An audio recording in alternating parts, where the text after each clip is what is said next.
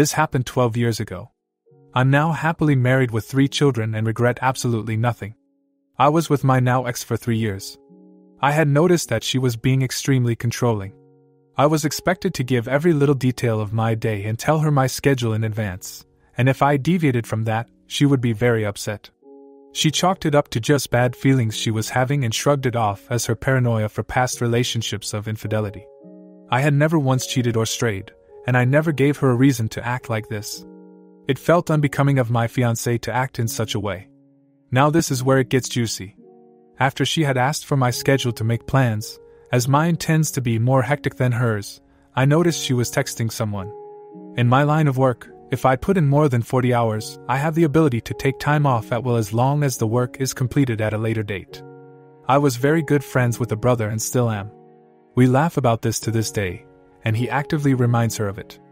I messaged him stating I wanted to do something special for her a little bit earlier than our anniversary to make sure it was a special surprise.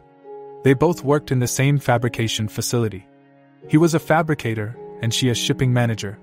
He was kind enough to let me know her schedule. That's where the discrepancy falls into place. Without my knowledge, she was foregoing overtime. She worked 12-hour shifts Monday through Friday, with the exception of Wednesday, when she would only work half a day. She had been taking Wednesdays off right around the time that she started getting extremely controlling. Lucky for me, I had stacked several days of leisure time up, so taking a Wednesday off for me was not an issue.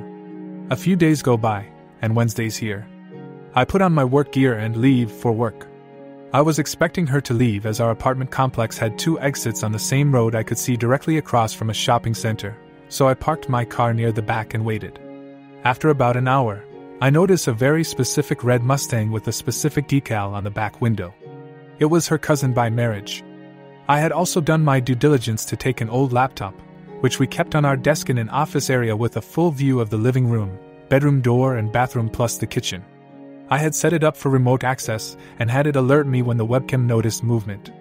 Giving her the benefit of the doubt, I thought he may be dropping something off or coming over to assist her with something, as her family sometimes does.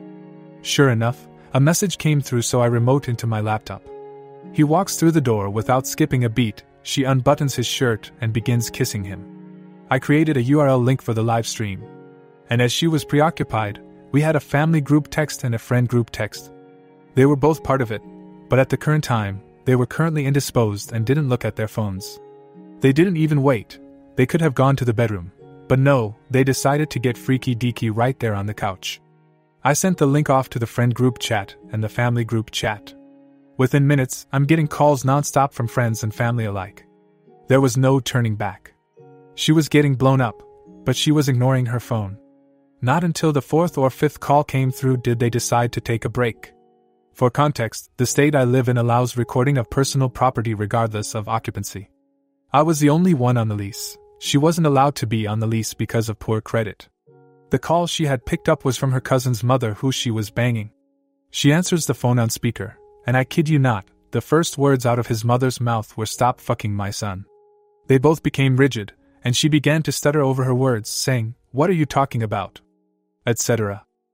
The mother then divulged that there was a live feed of them sent out by me to her family. She grabbed every pillow off the couch and covered herself up.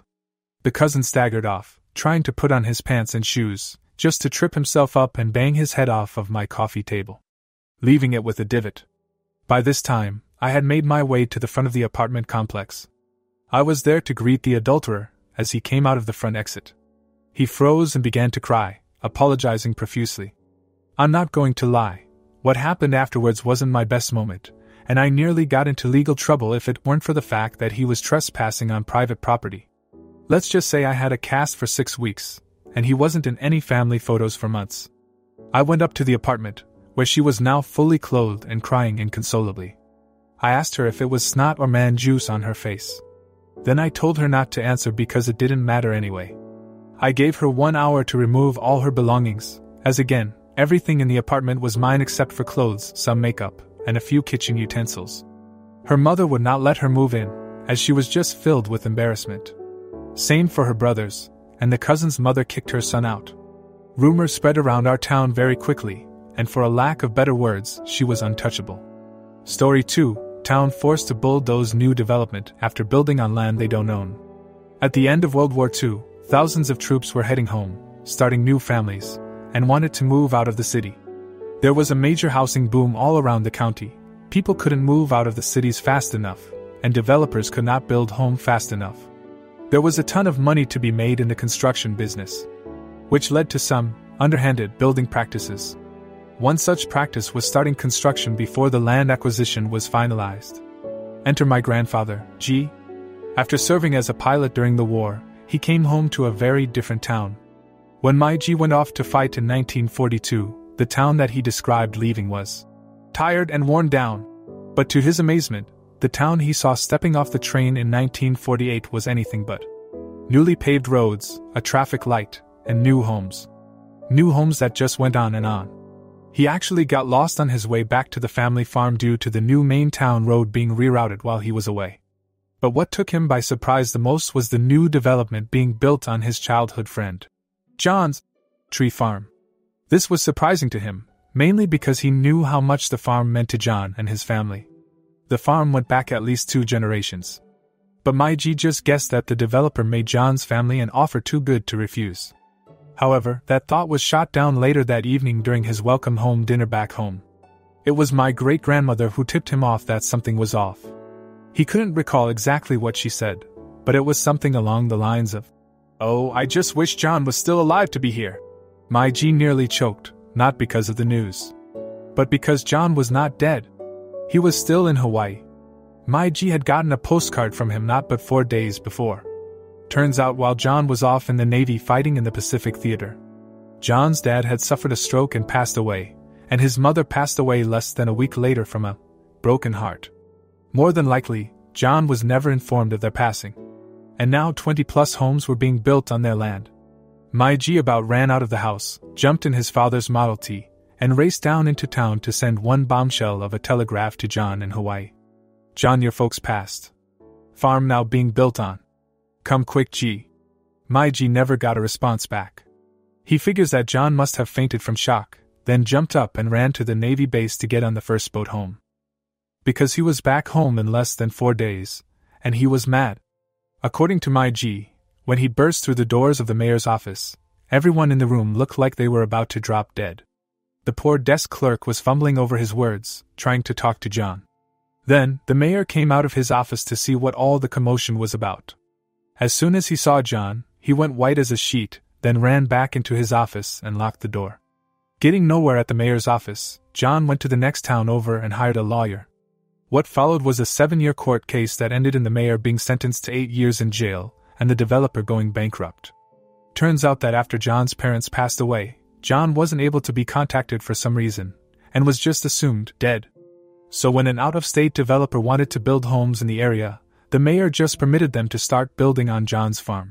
For a hefty kickback. Of course.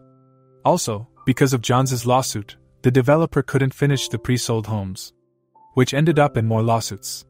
In the end, the mayor and the developer and the town ended up having to pay John close to $45,000 total, which is over $752,000 today.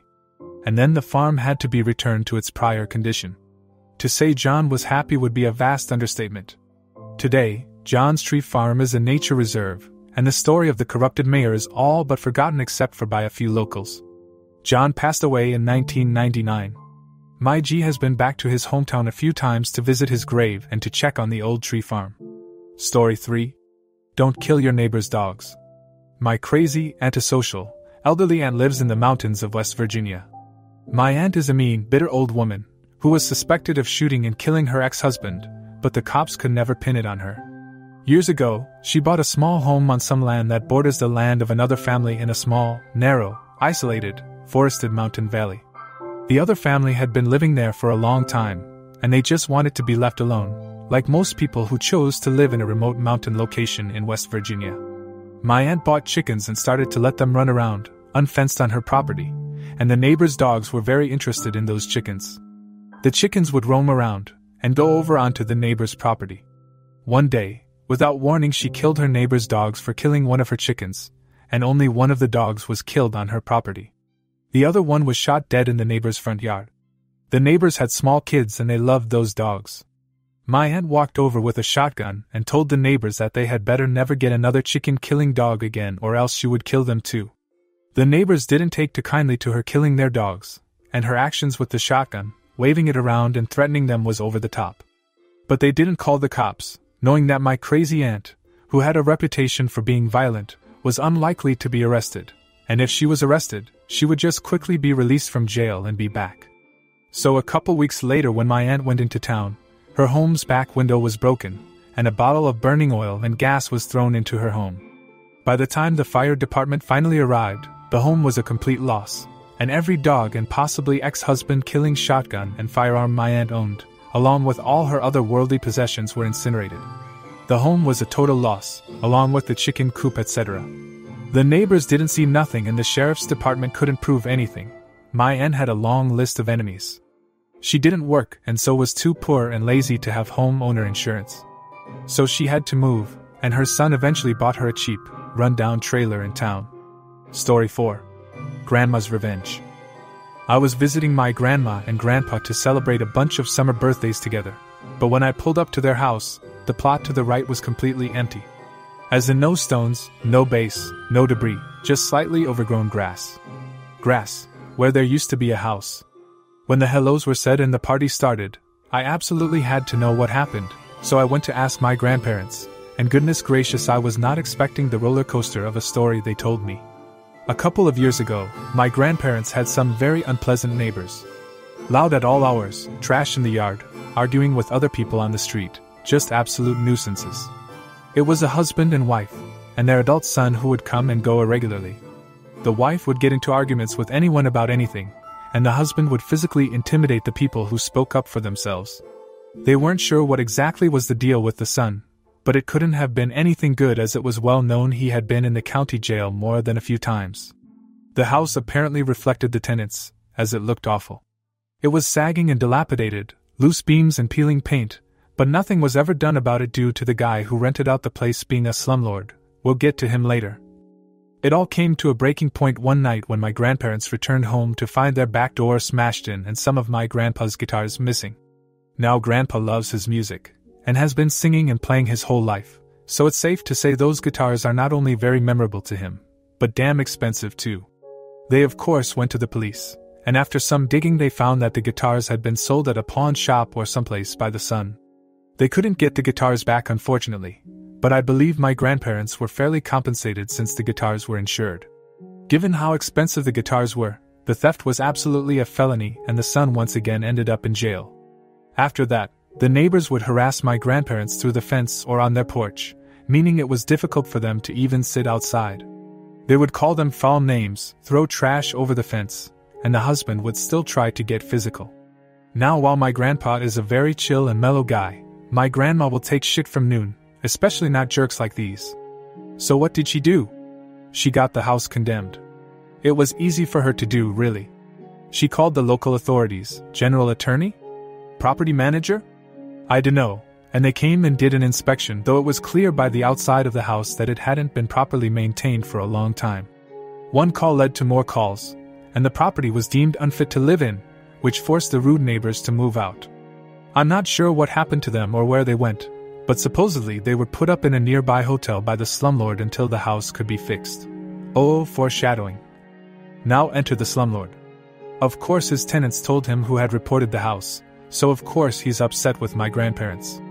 Rather than fix the house though, he gets aggressive the first day he's there, yelling at my grandparents about how they're idiots for reporting him, and how they've cost him a bunch of money, and he's gonna sue them and on and on. It gets to the point where the across-the-street neighbors called the local police to come defuse the situation, which they do. A few weeks pass and my grandma hasn't seen the slumlord or anyone around to fix the house. Not being one to let things go easily, Grandma starts making frequent calls to a bunch of services, reporting the house and its lack of progress. Each time, the slumlord's truck would appear for a day, and then leave without changing a thing. Grandpa said he would block in their driveway, but since they stay home most of the time, it wasn't a major issue. Grandma disagreed. Finally, my grandma had complained enough that officials came out and condemned the house for demolition. This had two major effects. First, the rude neighbors were now practically homeless. since as soon as they and the slumlord ran out of money to pay for the hotel, they'd be stranded. Second, the slumlord still had to pay a shitload of fines for the state of the house. The rest is more his fault than my grandma's actions, but he would refuse to pay and refuse to show up in court, leading to a warrant being put out for his arrest. A few months ago, the demolition teams came and tore down the place, leaving the lot perfectly barren. They even removed the driveway, so now it just looks like an extension of the side yard. My grandparents were not sure of the final state of the neighbors and slumlord, but my grandma looked very pleased with herself as she finished her story. I love her so much.